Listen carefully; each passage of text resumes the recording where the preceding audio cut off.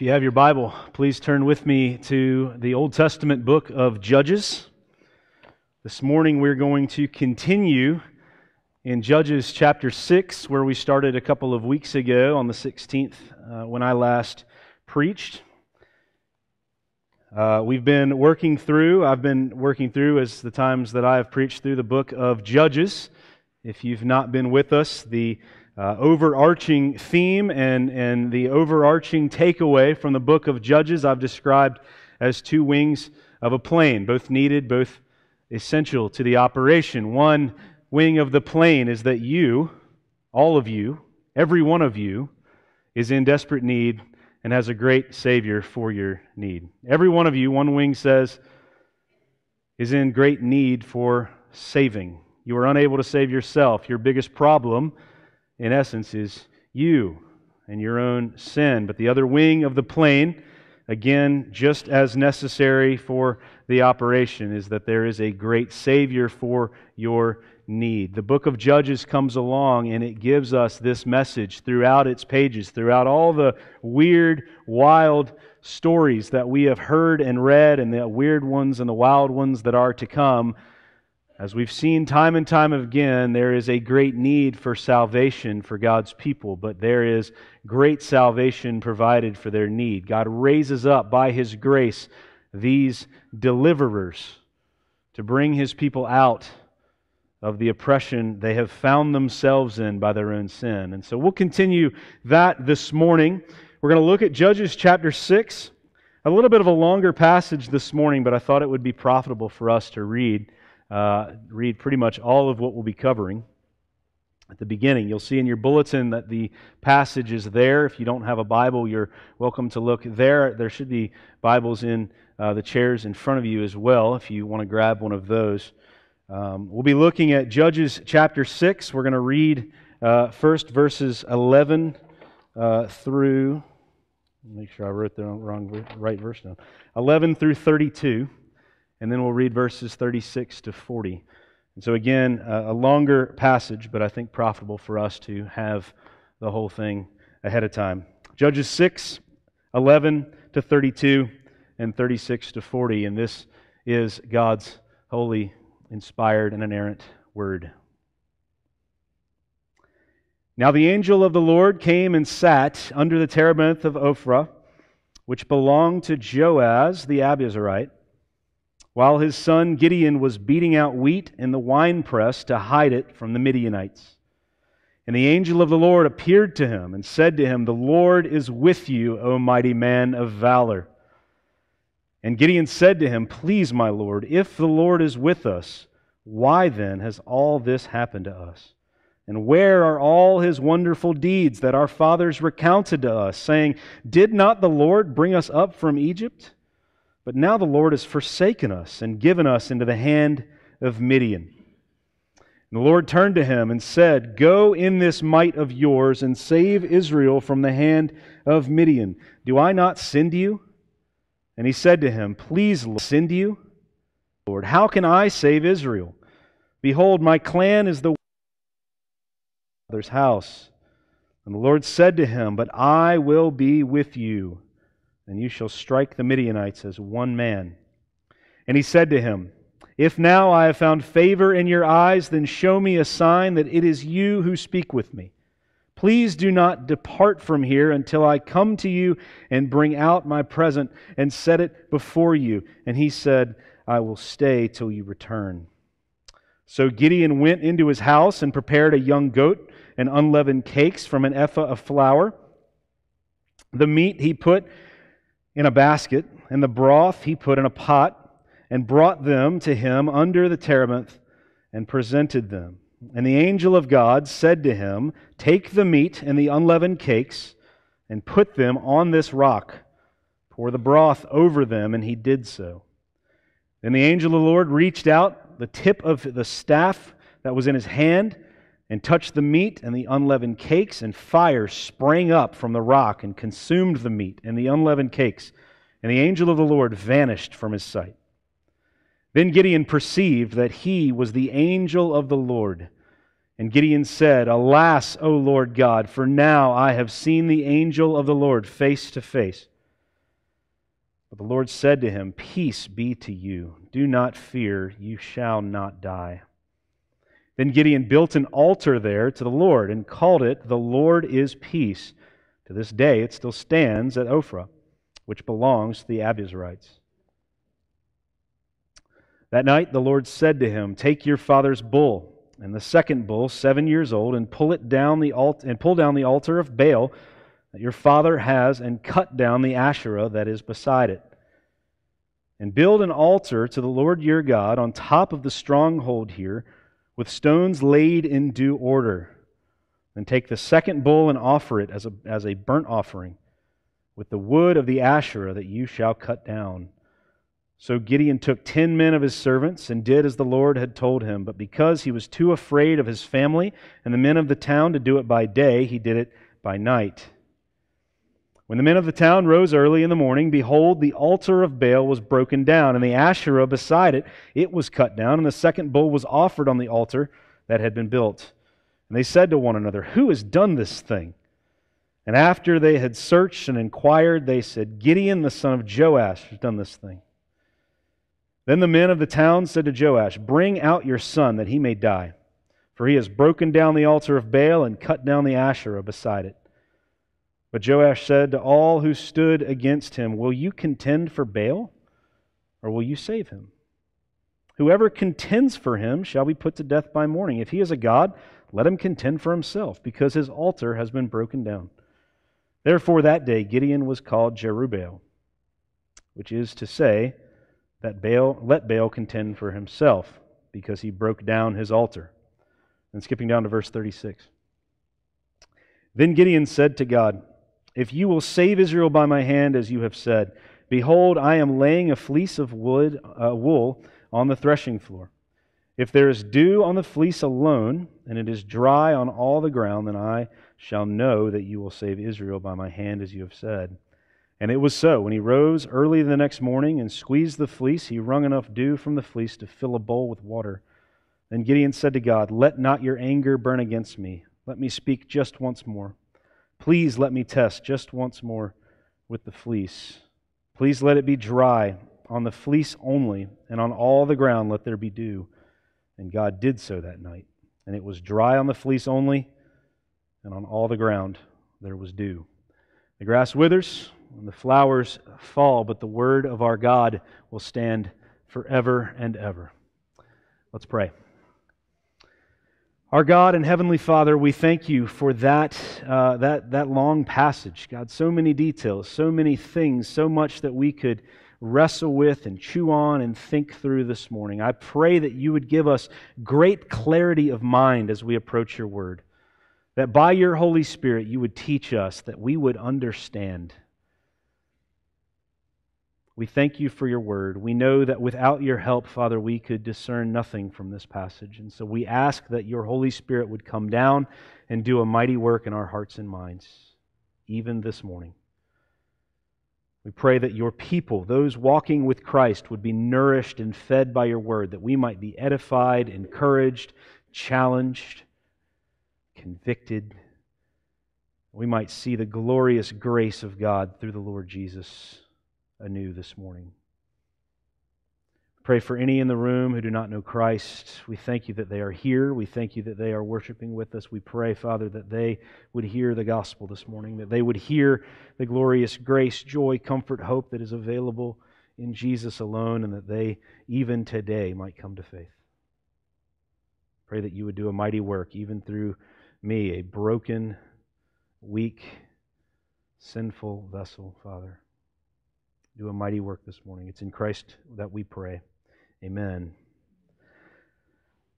Well, as I mentioned this morning, we're continuing in the book of Judges, another story that has what seems like a lot of very random bits and pieces, a lot of moving parts, a lot of things that don't always seem to fit, and yet an incredible testimony of God's gracious provision for His people. We talked last time at the beginning of Judges chapter 6 how we looked at God's preparation, how He prepared His people for a mighty work of salvation. He did so by giving to them the reality that they needed, the awareness that they needed of their own sinfulness, right?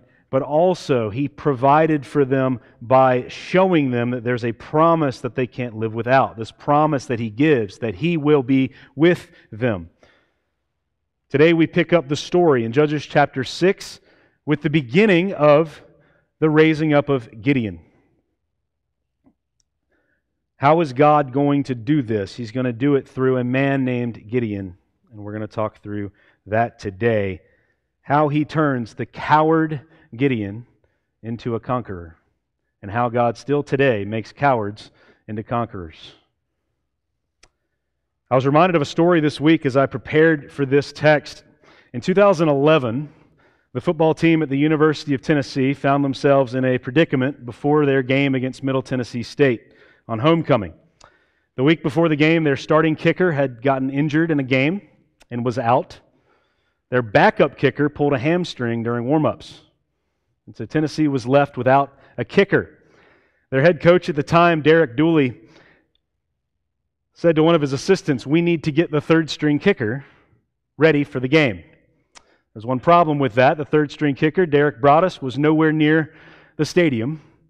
He was in a fraternity house down the street, getting ready to go to the game with his friends and other students. Not being a scholarship athlete, but a walk-on, he was not expecting to play. He was not expecting to get in any games, but he was nominally at least the third-string kicker. He was in a fraternity house doing all the things I would assume you do in a fraternity house to prepare to go to a football game. I'll spare details. Can allow your mind to imagine and wonder. It's actually funny reading the article of this game because after the game, the coach, Derek Dooley, was quoted as saying, "I guess an intoxicated Broaddus is better than nobody at all." And so there's a police escort that leaves Neyland Stadium at the University of Tennessee and drives down the road to this frat house, opens the door of the frat house and sees Derek Broaddus sitting on the couch playing video games, wearing sweatpants, getting ready to go to the game later that afternoon. The police escort informs him of the situation. They get him up off the couch and they put him in the police escort to head back to the stadium. My favorite detail of the story is when they got back to the stadium, they actually breathalyzed Derek Broaddus. And the story said, and I quote, "He was in good enough condition to play."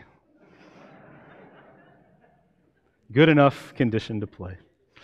Anyway, Derek Broaddus, this kicker, played in the game. He kicked 3 extra points, and he made a field goal. So a successful game and a Tennessee win for Derek Broaddus. But can you imagine that?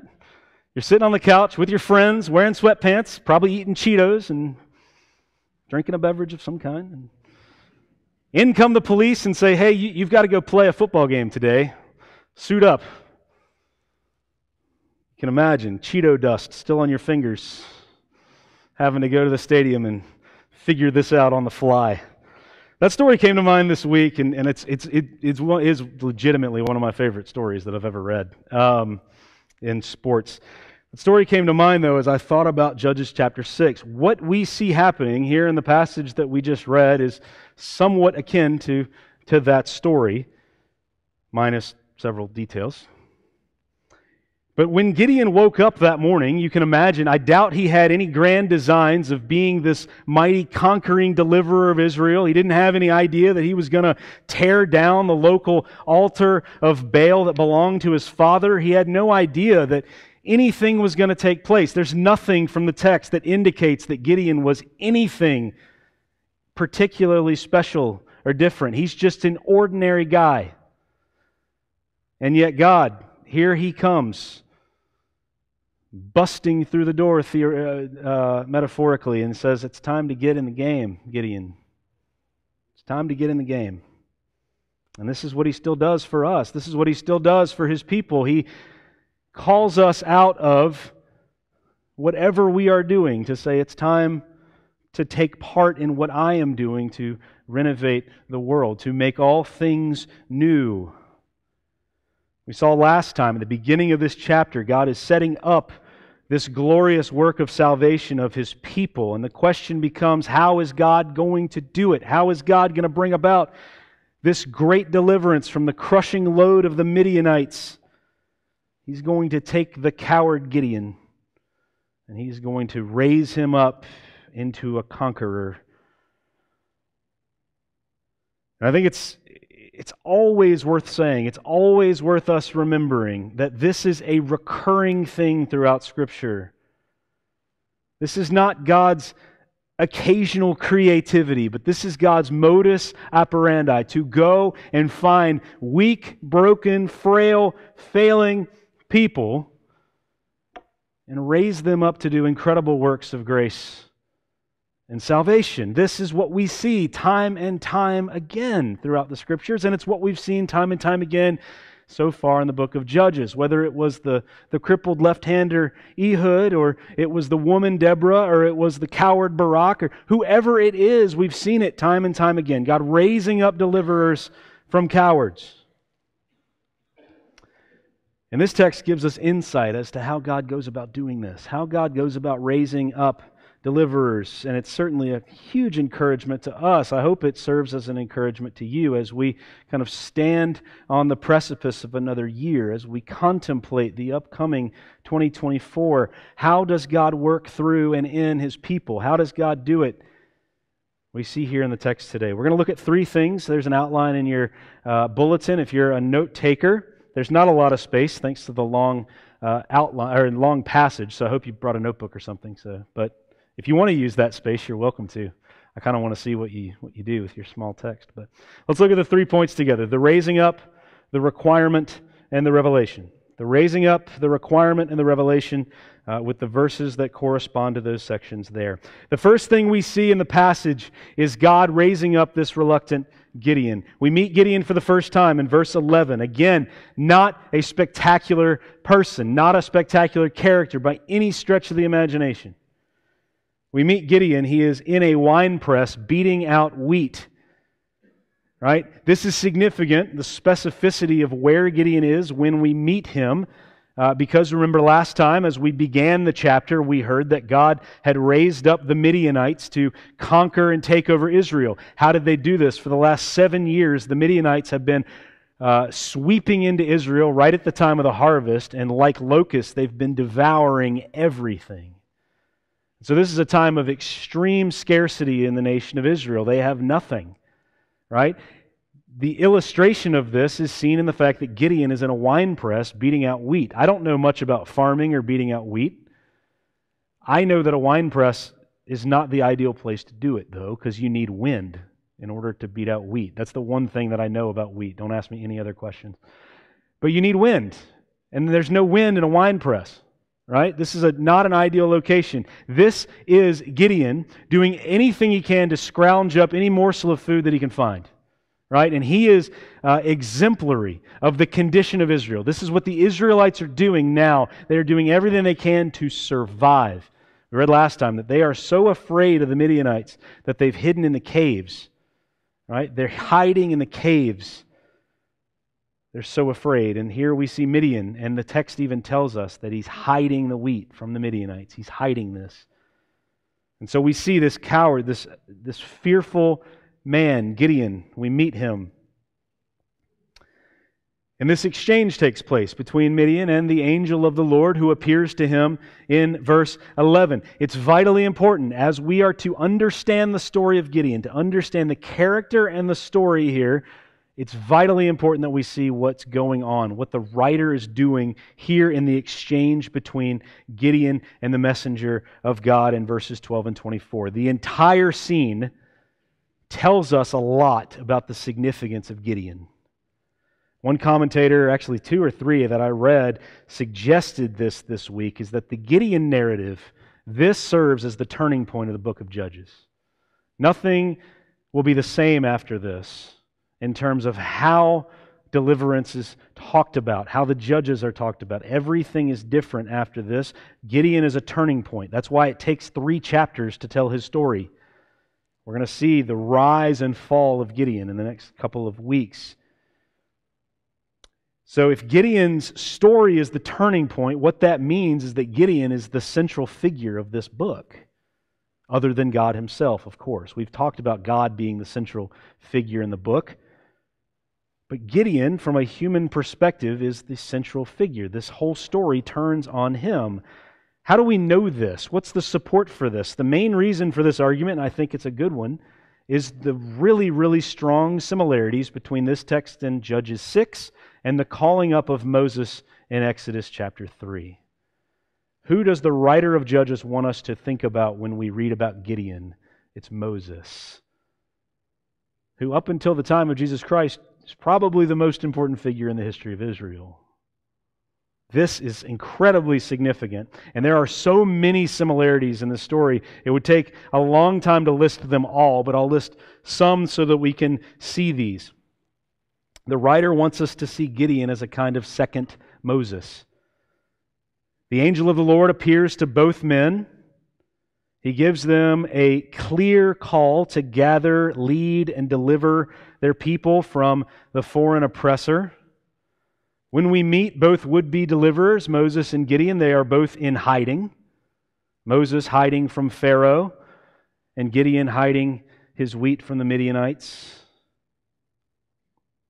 Both of them, when they're giving this clear calling to gather, lead, and deliver, are extremely reluctant, not just based upon the loftiness of the calling, but also based upon their own inadequacies, their own personal inability and status.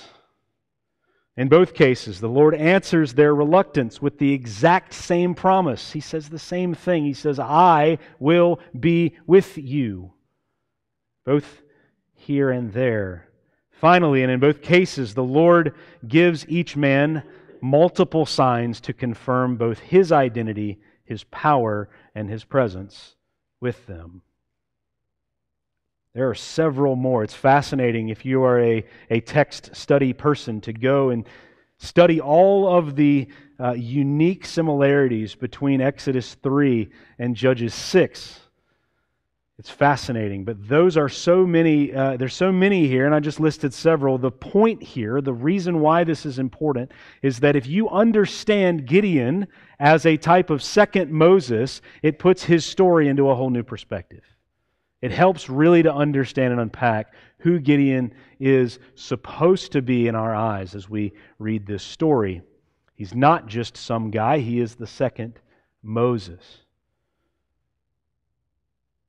We've covered much of the exchange between him and the messenger. We did in the last sermon I did a couple of weeks ago, especially the Lord's promise in verse 16, where He promises that I will be with you. This great assurance that no matter what, the Lord will be present, and that is all that is needed for Gideon to fulfill this calling. So we talked quite a bit about those verses, that exchange, and so I'd like to move us ahead to verse 17. Because Gideon, after hearing this call to deliver, after hearing this promise that the Lord will be with him, Gideon wants to know exactly who he's talking to. He wants to know for sure that this is indeed the Lord God that he's speaking with. And in verses 17 to 19, we get the beginnings of this sign. Gideon asks that the Lord would wait for him to prepare this sign. Right? He asks that the messenger would wait. And he goes, the text says, and he prepares a young goat and unleavened bread from an ephah of flour. Now we have to understand, first of all, how extreme this offering is. In a time of extreme scarcity, in a time where there is not food, we just saw Gideon scrounging whatever he could to get wheat to eat in a wine press.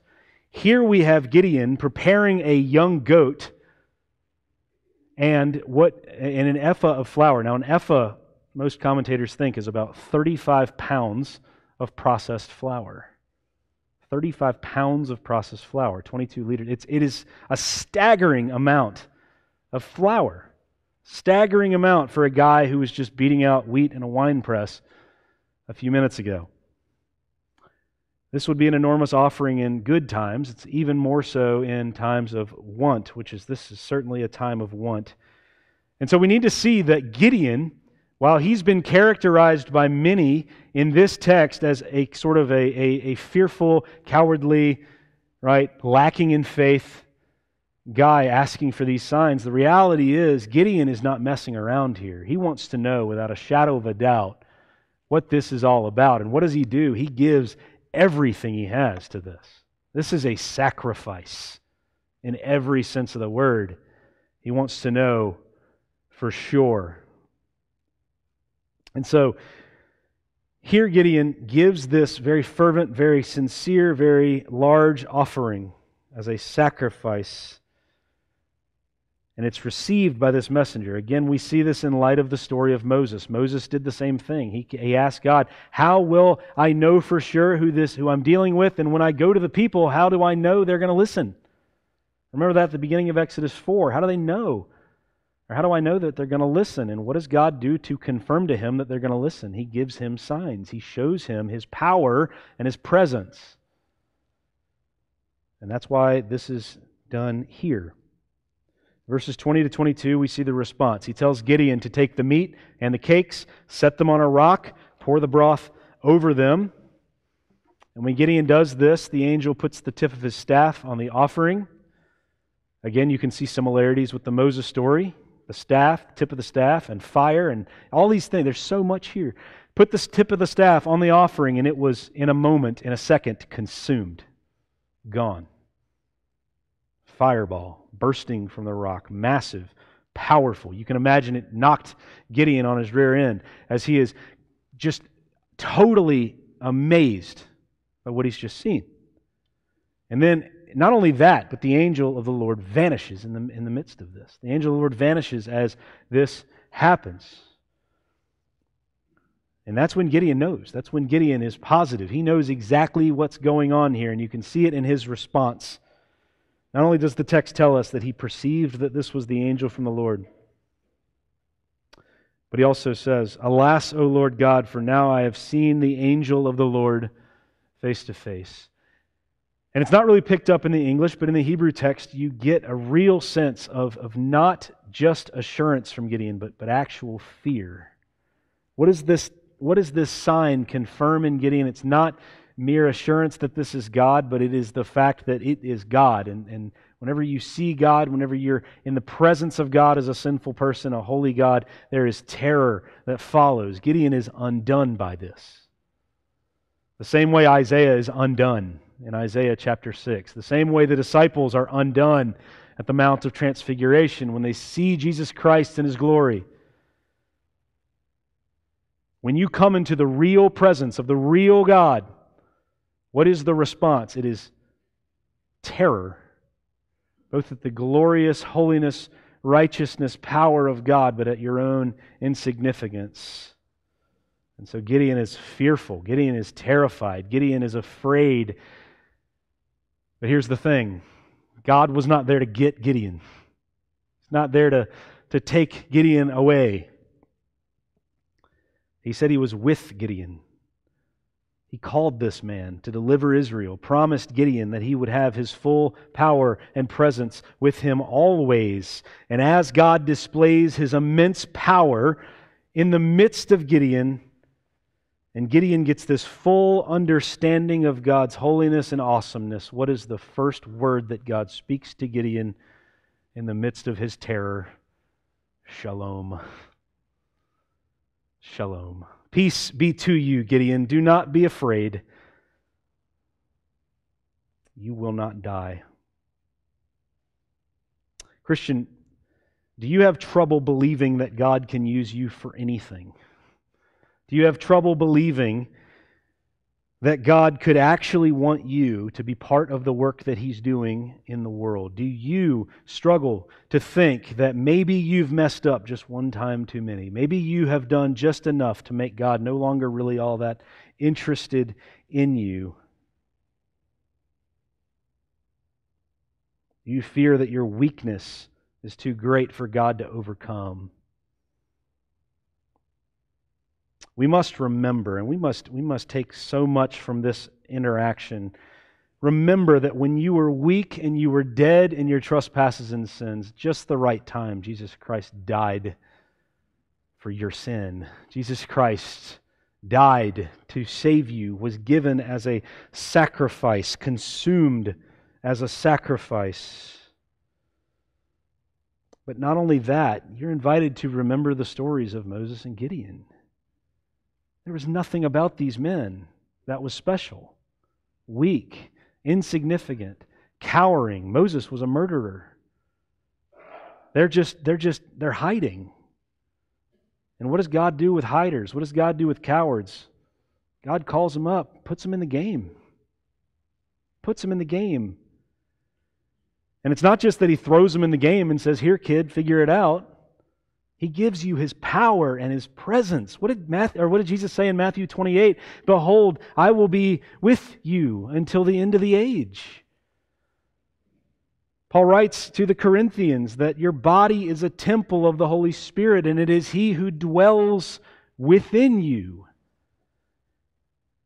He's going to put you in the game, but He's going to give you His power and His presence to equip you for that work. And it does not matter how weak and failing you are. And in fact, weakness and failing is pretty much all you're bringing to the table anyway.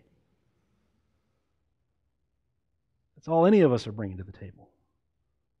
So we see this incredible raising up of Gideon. This incredible display of God's power. But second, we see here the requirement, because it's not just enough for Gideon to go and deliver his people from the Midianites. There's a requirement here in verses 25 to 32. God has told Gideon that He's going to deliver the people. But then we have this sort of what seems like kind of a random aside. If you look at verse 25, the scene kind of changes. We get this second sort of vignette of the scene, and it sort of is random. It sort of seems out of place. That night the Lord said to him, says the text, "Take your father's bull and a second bull, 7 years old, pull down the altar of Baal that your father has, and cut down the Asherah that is beside it." A very brief review, but we've covered this a lot. Baal is the primary god of the pagans, the pagan nations that surround Israel and the land, in the Promised Land. He's the god of weather and fertility, so it's not just kind of comfort, but it's actual prosperity that's offered in Baal, right? And Asherah would be one of the other primary gods. They had three primary gods, and Asherah was known kind of as the mother goddess. And so there's this god of fertility, god of weather, god of the land, right? And then there's this mother goddess, this god of the land and fertility and all of that. This is all surrounded about prosperity, and this is why this pagan god is so enticing.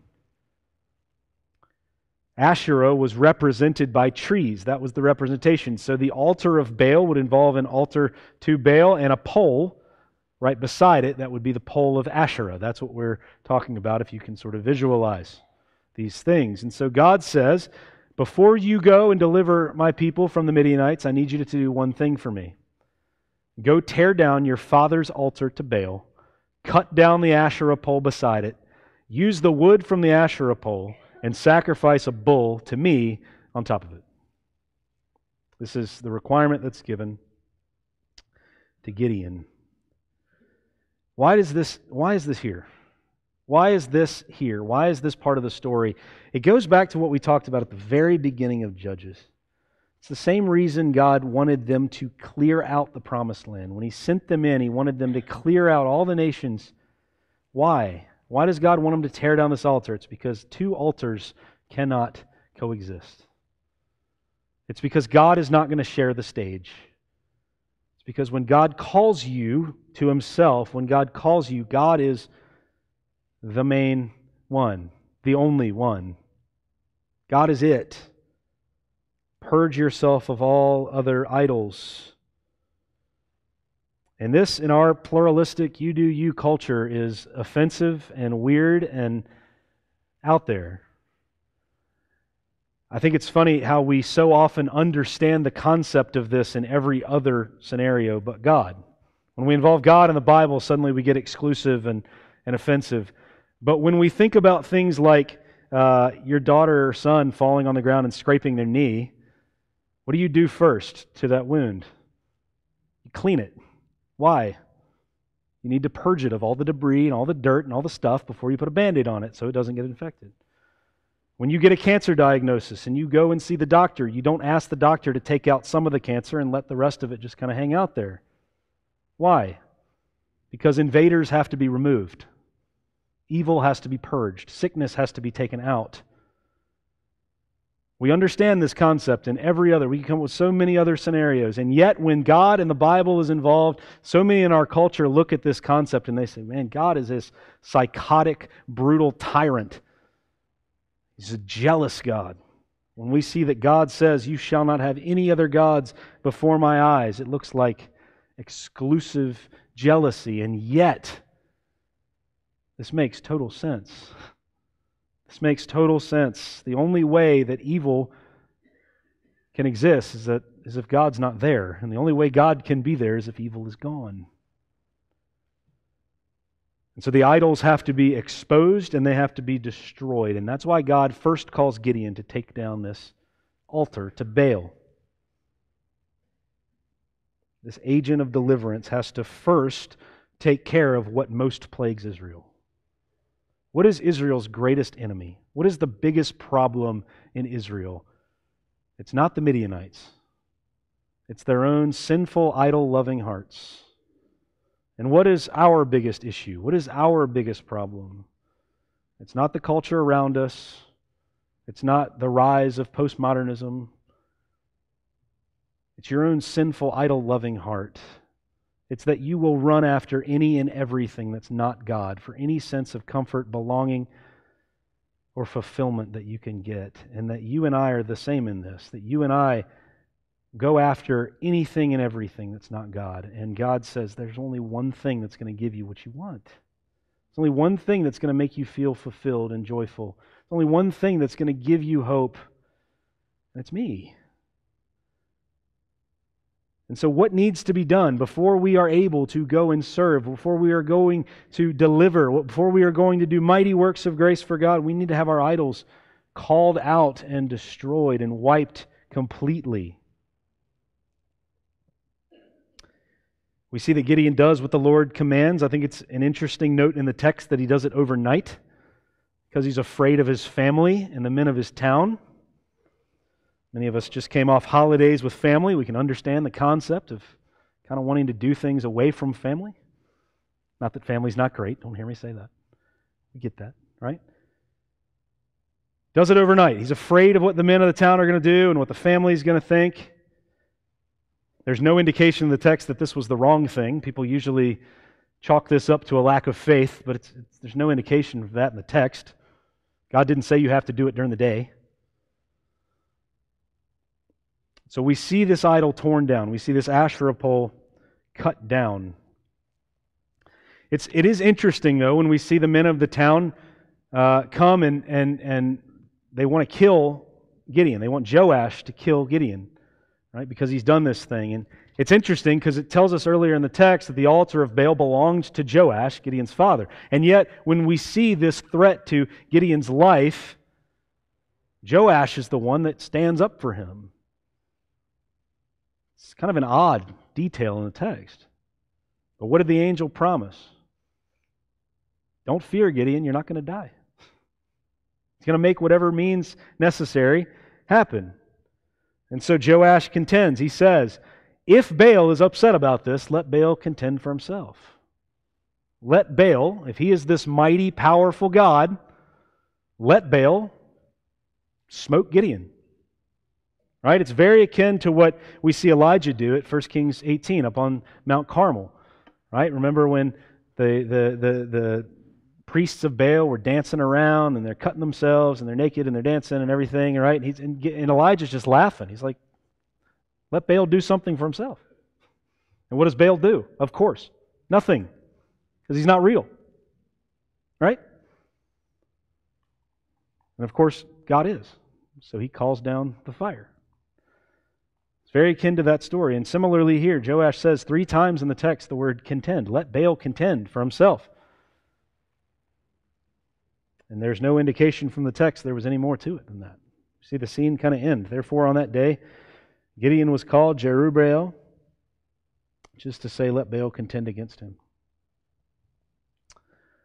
So we've seen the raising up of Gideon. Now we see this requirement of Gideon, this requirement, this boldness. What is happening here is that idols are being called out, exposed, and destroyed. It's not just the idol of Baal for the nation of Israel, which was needed to be purged. There's also idols within the heart of Gideon that need to be exposed. I find it fascinating that the text tells us that he did it overnight because he was afraid of his family and the men of the town. This town that he grew up in, this town's probably not that big. You can imagine the idols of the heart of Gideon, these idols of fear, these idols of family, the idols of people-pleasing, the idols of town pride, the idols of wanting to please your father, all of the idols that might have been exposed there in Gideon when God said, take down that altar. You see Gideon not just being called up, raised up, promised God's power and presence, but he's also being challenged in his own idolatry, in his own sin, to purge the idolatry of Israel. What idols is God calling out in you? Are you willing to have your idols exposed and destroyed? Or are you holding back on what God can do because you're clinging tightly onto everything that you need?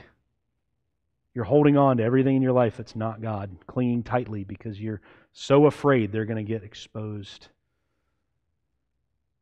God is not going to exist along your idols. It doesn't work that way. It doesn't work that way. The raising up, the requirement, and finally we come to the revelation. You notice we skipped verses 33 to 35. We'll come back to those next time in Judges 7 because it's the gathering of the army. This man, it's amazing to think that this man was cowering in a wine press 10 minutes ago, and now he's gathering the armies of Israel for an attack on the Midianites after tearing down an altar. It's pretty incredible to see the transition here. We're told in those verses that the Spirit of the Lord has clothed Gideon, and he assembles this army. And then in verses 33 to 36, we see Gideon again ask God for signs. Anybody that really thinks about the story of Gideon, the first thing that usually pops into people's heads are the fleeces, right? And so we'll get to the fleeces here. Gideon asked God again for signs. There's a lot of confusion on this text, a lot of misunderstanding. Before we break it down, though, I just want us to sit for a second and focus on the incredible display of God's power that happens here. God literally reversed the laws of nature to prove to Gideon that he was with him. When dew is on the ground, a fleece laid on it gets wet. Fleece don't stay dry. A blanket doesn't stay dry, right? And yet God reverses the laws of nature, the very laws of nature that he created. He reverses them so that Gideon might understand his power and his presence. So let's just notice that for a second. But understanding sort of the practical implications and the applications for this section are difficult. I've heard two very wrong approaches to this text. If this is your approach, I'm not calling you out or anything. There are two wrong approaches. The first one is for somebody to imitate Gideon in this, to the point where we do things like, God, if you want me to go to that college, then send me a sign. God, if you want me to take that job, send me a sign. Right? We do these things all the time, right? This passage is not telling us to live our lives that way. Right? In fact, Jesus rebukes Satan for testing God. And in Matthew 4, we should not put God to the test. That's not a good thing. That's a sin. So that's the first thing. Let's not imitate. The second, though, let's not automatically jump to this idea that Gideon is somehow this weak man lacking in faith. Right? Some would even say committing a sin of unbelief. Let's not jump to that conclusion either. What I think we're seeing here in this story, especially as we think of it, both in the context of battling against the idol of Baal, but also in the context of the Moses story, what I think we're seeing here, we're seeing Gideon not asking God to tell him what to do. He's already told him what to do. He's not trying to discern the will of God. What he is asking God to do is to display his nature and his character. He's asking God to reveal himself. That's what's going on here. It's not, God, if you turn this fleece wet, then I'm going to go to battle with the Midianites. If you don't, then I'm going to sit here. That's not what's going on. He asked God to reveal something of his character and his nature so that he might understand fully what it means that God's power and presence are with him. we see time and time again through the stories of judges in the Old Testament is that God is not afraid to humble himself and stoop down to give strength to our fragile faith, to give strength to our weakness. I was not afraid to do that. This crossed my mind this week. My daughter Naomi, she got a bike for Christmas. Pretty adorable, pretty awesome. It's got princesses on it. She got a helmet. She's very psyched about that, right? And so she's been picking up how to learn to ride this bike, right? And it's been a fun exercise for both my father-in-law and for me. And so we're walking out to the sidewalk the other day, and Naomi looks up at me, and she says, Daddy, if I'm going too fast, will you slow me down? I don't want to crash or fall off. Now, I want you to think how ridiculous it would be for me to respond to her in some kind of sarcastic, mean way and said, of course I'm not going to let you fall. Don't be foolish. Or, yes, Naomi, I'm going to let you fall. Think about how ridiculous it would be for me to respond to my 3-year-old that way. No, what I said to her was, don't worry, Daddy's got you. I'm not going to let you crash. I'm not going to let you fall off. But even if you fall off, you're going to be okay. Right? That's what's going on here, is that Gideon is afraid. Gideon's cautious. Gideon doesn't know what the other side holds, and he wants to know, what does it mean that God's power and presence are with me? And God, out of His grace, and you notice there's nowhere in the text where God rebukes Gideon for a lack of faith. Nowhere does He criticize Gideon. Nowhere does He call Gideon out. God graciously steps down and bolsters his fragile faith. And He performs a miracle. He performs a miracle so that Gideon might know who this God is.